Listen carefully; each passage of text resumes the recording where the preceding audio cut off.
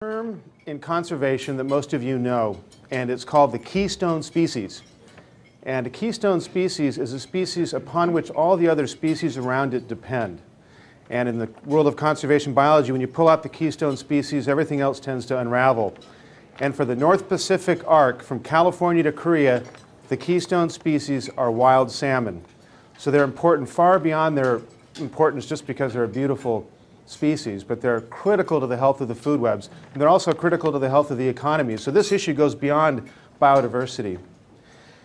Basically, what we've learned in looking back at the 200 years of management of salmon, and really thousands of years, is that we've been very hard for people to sustain salmon runs.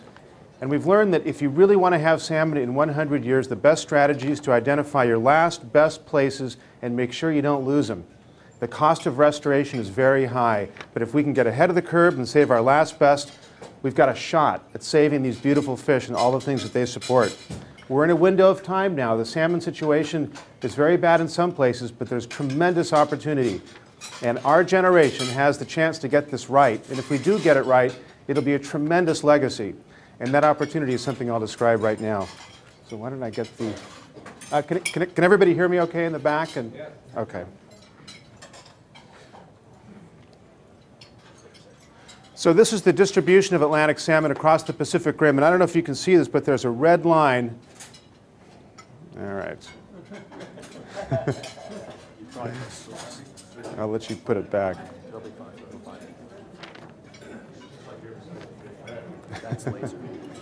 Okay, there's the laser right there.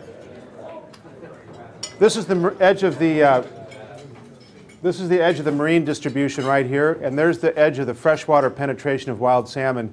You can see the huge impact they have across the whole northern Pacific Rim. They're everywhere. And furthermore, they're the symbol of the northern Pacific Rim, and they're what ties us to our neighbors in Canada and Japan and Russia.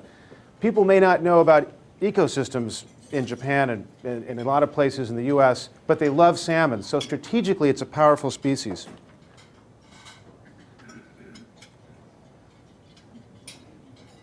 Now, basically, I mentioned salmon are the key to the food webs. If you look at the species of the North Pacific, they eat salmon. If you take salmon out, the ecosystems are very vulnerable. Bears depend on salmon, killer whales, the caddisflies. The movement of marine nutrients into the watersheds, science is showing, is the major driver of the health of the rivers that flow into the North Pacific. By themselves, they're not that productive, but with this huge marine nutrient subsidy, it's what drives them. And so they're very important biologically. Now, I mentioned they're keystone species. More and more species we find are directly dependent upon wild salmon.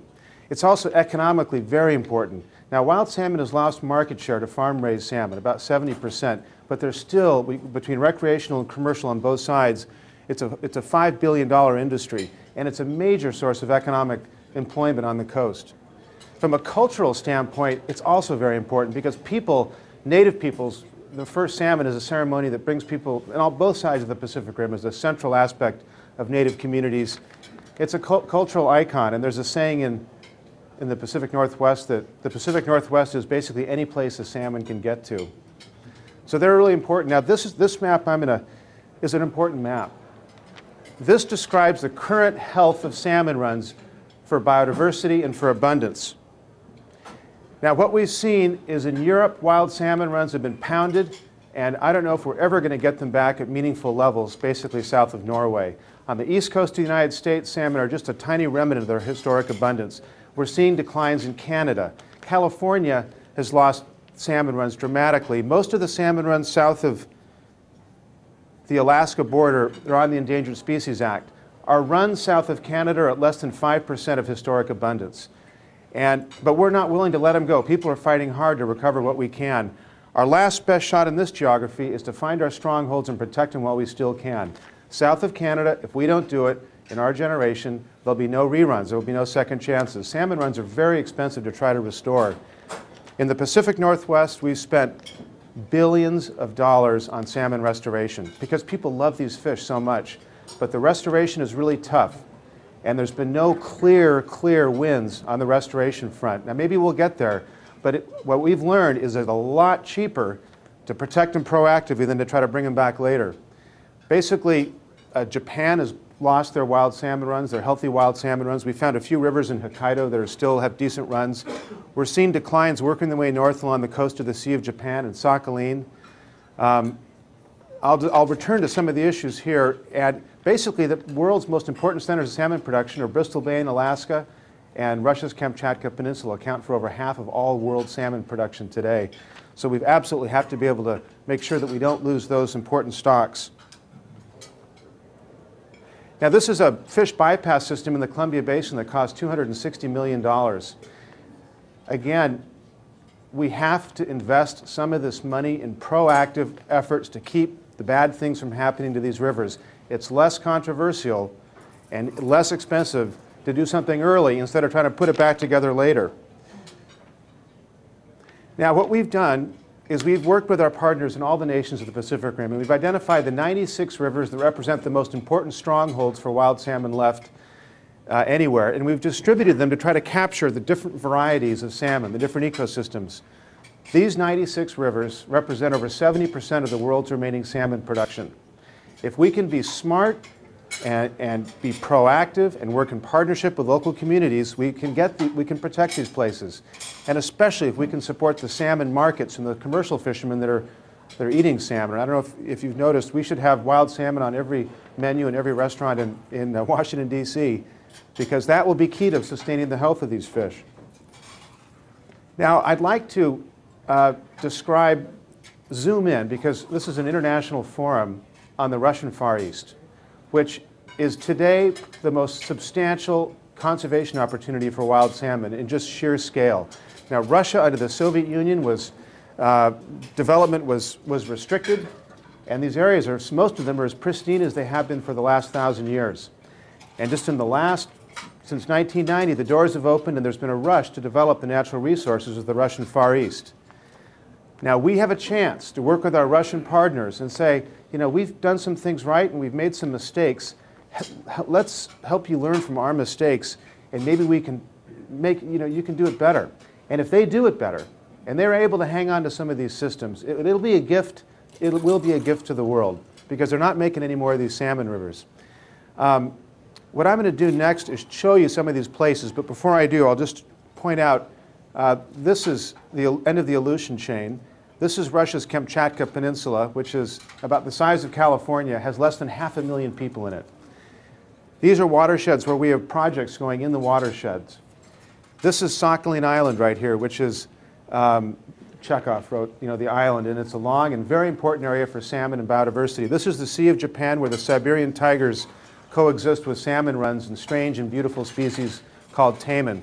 And of course, there's Hokkaido. So now I'll show you some pictures, and I'm going to stop talking for a second, just let you take in the beauty. You can fly a helicopter for 5 hours across this landscape and not see a trace of human life. I mean, it really is like going back into a time machine. And we've had some amazing success in the Russian Far East, and I'd like to describe it.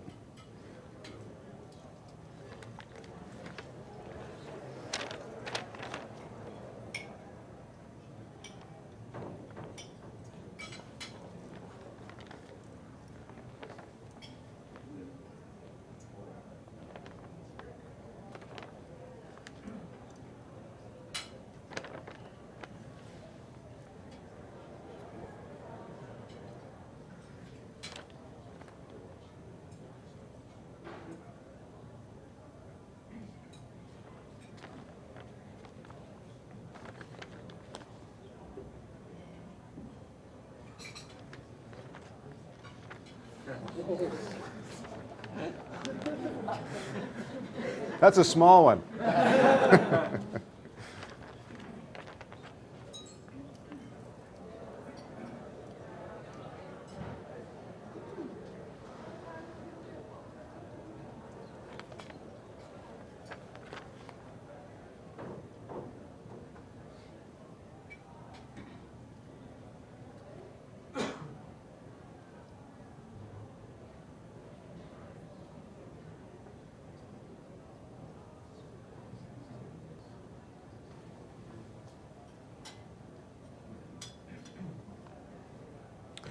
So what we did in the Russian Far East, it took us a long time to build the relationships and build the trust But we did it, and we did it through science. We had scientists in the United States coming over to Russia, meeting up with their Russian partners. We've done research expeditions to these rivers. What is provided for the Americans is a chance really to go into a time machine and understand what our rivers look like 200 years ago. And they've taken that information and used it to develop restoration strategies. And it's also built a foundation. And now we really have an international partnership to help protect these fish. If we can link what the Russians are doing and help them link with what we're doing, we'll have a chance of being effective. We've built biological stations on rivers. This is the Cole River, which we think is one of the most productive rivers in the planet.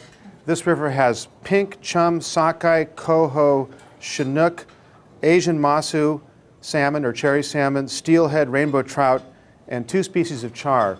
And the runs are like Alaska. They're incredibly productive and diverse. But it's been very interesting.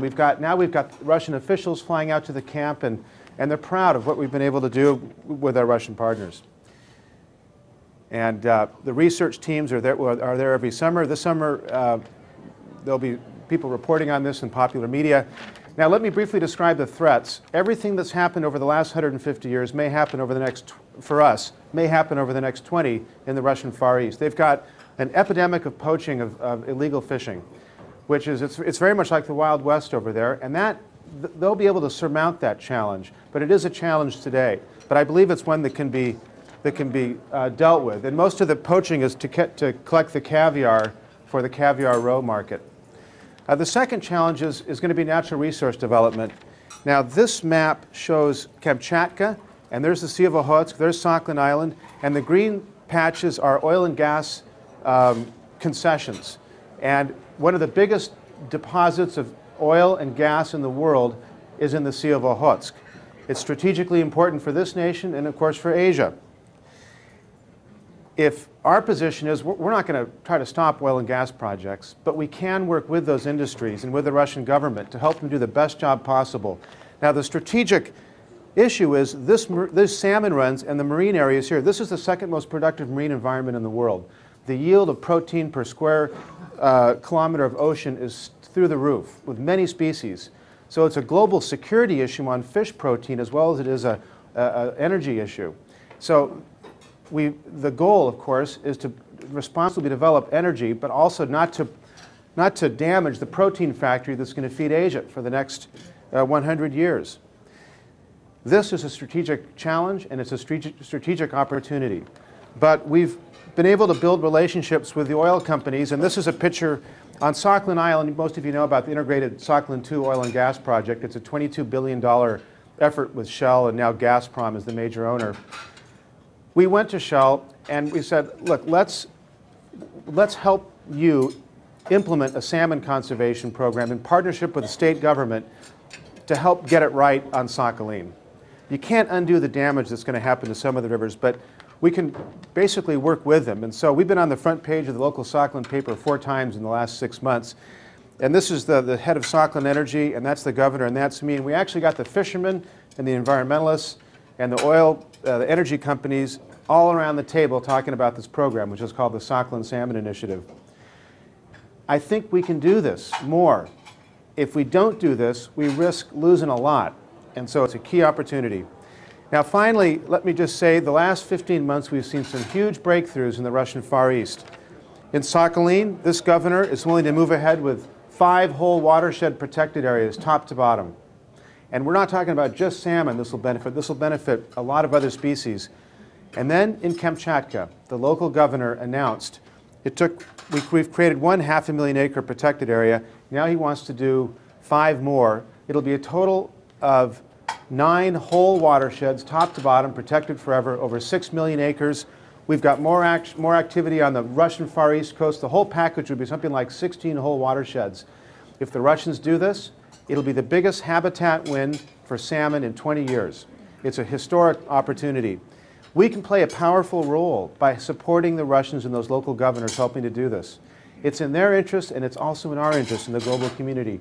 And if you love eagles and bears and whales, and you like fish, there's not any more big deals like this that are going to come around the corner. And this is where you can see it from Kamchatka. These are the watersheds. That big rainbow came from the Zhupanova, which has some of the best rainbow trout fishing anywhere.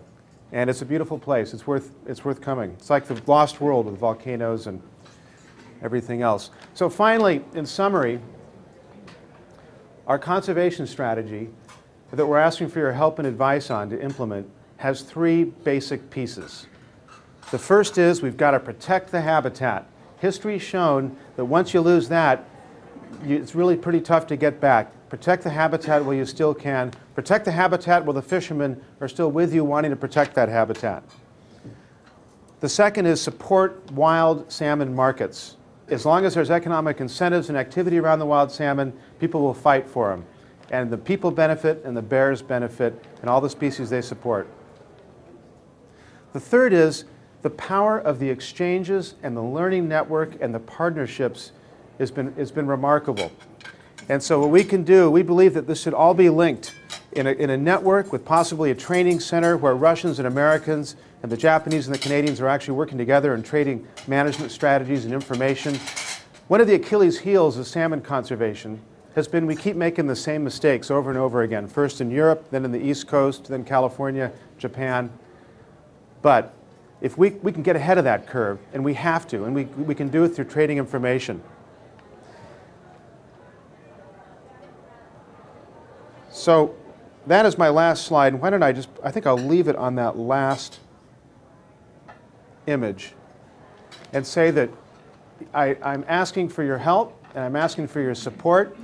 And if everyone in this room, I mean, if the people in this room, we can do it. And it will be a tremendous legacy. It'll be something that will foster economic partnerships in the North Pacific. It'll help biological diversity, and it'll help food webs. It'll help people that depend on salmon, and it'll help native people who who believe and worship these fish. And we've got the window. We have the chance. And I think we can do it. And I appreciate your help. And thank you.